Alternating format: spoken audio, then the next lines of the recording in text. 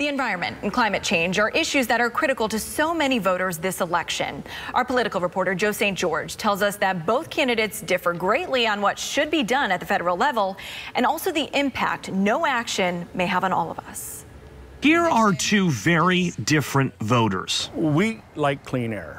We like clean water. Alan Olson and the environment is like the basis of it, like everything. Anna Rosemore Almeida. Both are following environmental issues closely, but both have a different take on what should be done. Fracking for me is something that it's kind of pointless to me because in a while we're going to be out of oil. Anna is tired of the economy relying on drilling and fracking. Alan works for the petroleum industry and says we must protect the environment, but do so responsibly and not take away jobs. We have got a tremendous economy in the United States, primarily due to cheap fuels. So where do the candidates stand when it comes to climate change and the environment? After all, Florida is projected to be impacted. According to the independent research group Climate Central, sea level rise will result in more king tide-driven flooding. They're because of global warming. I believe that we have to do everything we can to have immaculate air, immaculate water. During the presidential debates, the topic came up. Here's how President Trump and Joe Biden differ. President Trump reversed nearly 100 environmental rules during his presidency that he believed hurt the economy.